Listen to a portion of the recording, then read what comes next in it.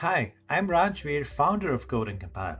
I'm back with another video on one of the most important topics, that is remote application deployment and management. In this video, I'm going to show you the easiest way to deploy an application remotely using WAGO Solutions Platform. Trust me, it can't be easier than that. All you have to do is to make sure your mobile phone is charged enough. Are you ready? So let's get started. So let's imagine a scenario in which you want to deploy applications to your remote systems which are equipped with PFC200 or similar controllers. The applications could be grid monitoring, light management, or data acquisition. Now, most of the time, you have to prepare your remote devices for the deployment, which could be a tedious process, and we know that sometimes it's hard for electricians on the shop floor to prepare the controller for deployment. To address this challenge, let me introduce you WAGO Solutions Platform. Using this solutions platform, the shop floor electricians can deploy the applications in the controller within few minutes using their mobile phones without writing a single piece of code. I know it sounds crazy, but it can be done in 3 simple steps. The step 1 involves creating an app on the solutions platform and generate a unique QR code. This is generally done by the developers. The developers will send this QR code to the electrician on the shop floor, and the electrician has to log in to the WAGO app and scan the QR code generated by the developers. And then, the electrician has to scan the data matrix code located on the PFC200 controller. This will connect the controller to the solutions platform. That's all what electrician has to do. And lastly, the developer has to deploy the app remotely. That's it. The electrician can just sit back and relax while the app is being started. I will go through all the steps one by one. I am going to deploy a Node-RED app where you can see the status of my WAGO IOs on the dashboard. And in another example, I will show you how you can make analytics on Grafana dashboard via MQTT. You can actually follow this video to the end and get the same results. But before you continue, you have to prepare your PFC200 controller. First, download and install the firmware provided by the Solutions Platform. You need to log into the Solutions Platform and then you can get the download link. After downloading the firmware, it can be transferred to the PFC200 via WAGO Upload tool. This tool can be downloaded from the WAGO Download Center. It will take about 10 to 12 minutes to transfer the firmware, depends on your network. Once the firmware is transferred, make sure your controller has the access to the internet. To enable the internet access, you have to check and assign the DNS server IP address in the TCP IP configuration. This you can access by logging to the controller's web server. I'm going to write my gateway address in my DNS server address. This should give my controller access to the internet.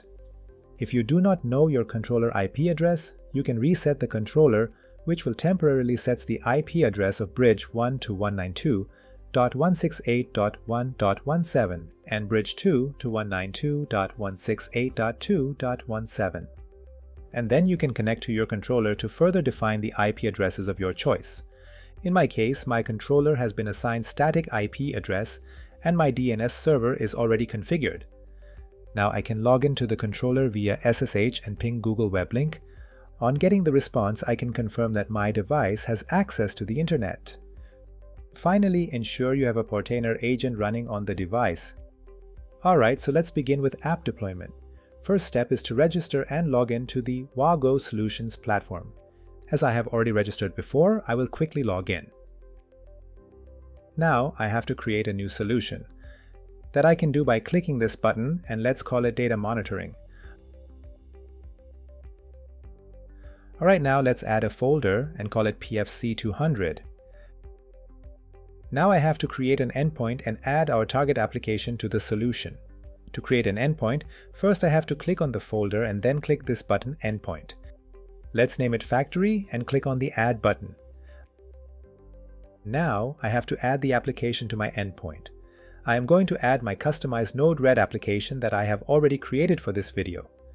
Alright, the application is successfully added, and now let's generate a QR code. That's it.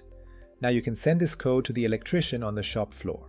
Now another important step is to assign someone a role of electrician in the solutions platform. This you can do by clicking this icon and add the email address. In my case, I am the developer and the electrician, so I will write my own email address. Select the role electrician and click Share. This will send an invitation to the electrician who can further commission the controller. Now the next step is to open the WAGO app on the phone and commission the controller. I have already installed this app from the App Store, so let's open it. Now click on the tools and log in to the account. Here I can see that no devices has been commissioned, so let's commission our controller. I will click on this button. Now I have to scan the QR code generated from the Solutions platform. Works great! Now I can see my endpoint ID here. Let's click Next. And now I have to scan the data matrix code from my PFC200. This data matrix code you can find on the right side of the controller. And because my controller is connected to some I/O modules, I will scan the data matrix code which I copied on my desktop. There you go, the device has been identified. Let's click Next and wait for the synchronization. Looks great! The device has been successfully commissioned. This means my controller and Solutions platform are connected and getting ready for the app deployment. Now just sit back and relax while the Solutions platform do its magic. After this magic, you will see your controller goes to run state.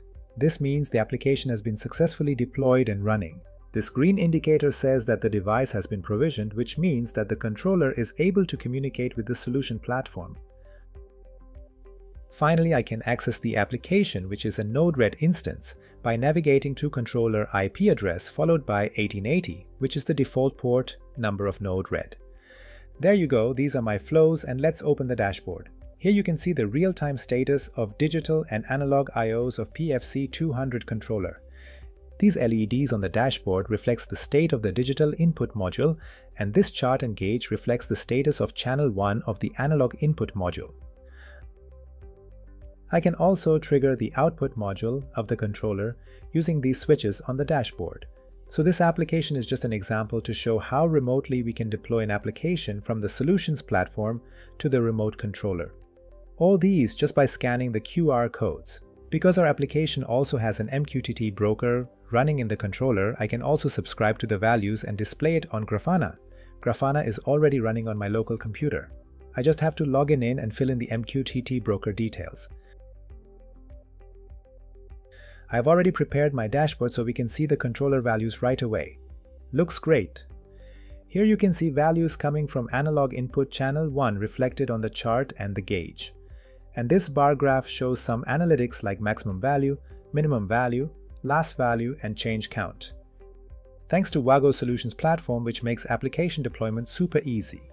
In my opinion, almost anyone with a mobile phone can do the device commissioning. So you might be wondering what is actually happening behind the scene. So basically, during the firmware installation, a Docker engine was started with Portainer agent as a container. When I provisioned the device, it connected the PFC200 controller with the Solutions platform. When I deployed the application, the controller just followed the steps defined on the edge stack file of the app. This edge stack file was pulling the Docker images and running the Docker containers. I can show you that in my SSH terminal by typing docker ps. This gives me lists of running Docker containers. If I go inside the application, you will see my edge stack file being defined here. Here I am running 3 Docker containers responsible for running the KBus API, Node-RED, and starting the MQTT broker. So basically your application defines what images to pull and how to start the containers.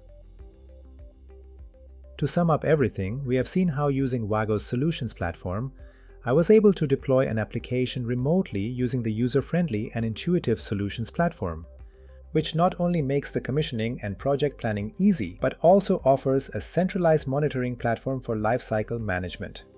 Feel free to create your customized applications or check out ready-to-use applications available on the WAGO Solutions platform. So we have seen how easy it was to deploy an application using WAGO's solution platform. I'm sure you can imagine that by creating multiple endpoints, you can deploy applications to multiple controllers. So go ahead and try WAGO's solution platform. And thank you for watching. And if you like this video, don't forget to subscribe and share. I will see you soon in an amazing next video. Until then, have fun and stay healthy. Bye-bye.